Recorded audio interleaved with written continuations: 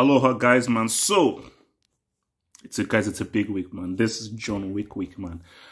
This is the only film I'm looking forward to this year. Okay, yes, I know there's Mission Impossible 7. Yes, I know that there's Dune 2. I'm actually looking forward to the soundtrack more than the film of Dune 2.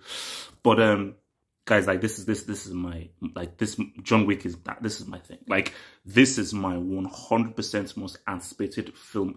This is my most anticipated film since John Wick 3. Oh, no, sorry, since Dune 1. So I am excited for this would be an understatement, because this is me. Like, this is what I do. And also Donnie Yen, Hiroyuki Sanada as well, Lord in Heaven. Because if you don't know, like, Donnie Yen, I rank as my, probably right now, my favorite martial artist right now. Him or Tony Jaa, but Donnie Yen right now is my guy. You know, yes, I put Donnie Yen over Bruce Lee. Yes, I do. Yes, I do. So, in celebration of this and so forth, you know, because apparently this film is like 3 hours. This film is 3 hours. But in celebration of this and everything, I'm going to be watching all of the John Wick films again and doing a review. So, watching John Wick 1 tomorrow, review. John Wick 2 on Wednesday review. John Wick 2 is actually my favorite of the franchise. John Wick 3 on Thursday, they're in review, and then Friday, bada boongi, John Wick 4. So a nice little setup before John Wick 4. So guys, tell me in your comments below, how excited are you for John Wick 4? How did you find John Wick to begin with? What do you think makes this franchise amazing and so forth? I'm sure let answer that. I think what makes John Wick amazing, because I just saw someone like ask them, like, you know, why is the John Wick franchise so amazing?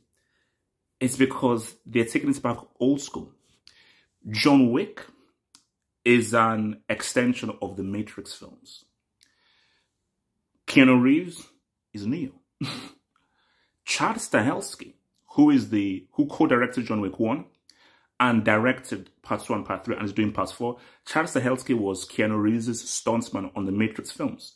So Chad Stahelski had a great view of the Wachowskis and how they filmed those films.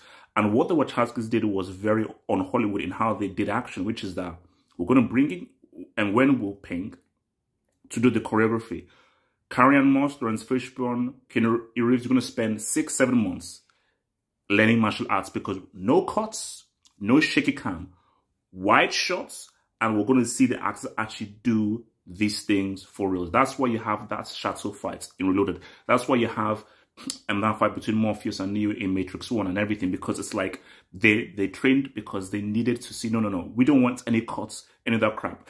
So when you just look up John Wick, they've taken that time and be like, Keanu Reeves is doing those moves.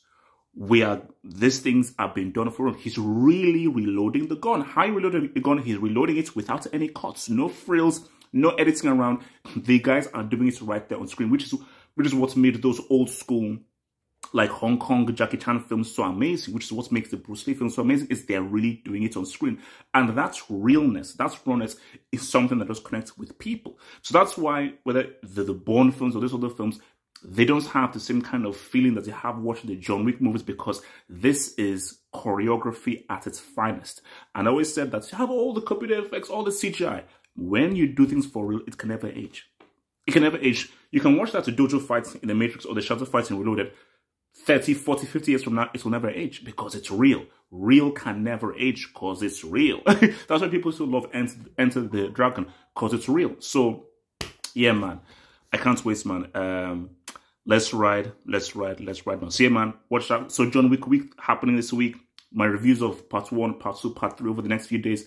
And John Wick 4 review on Friday. Cannot wait.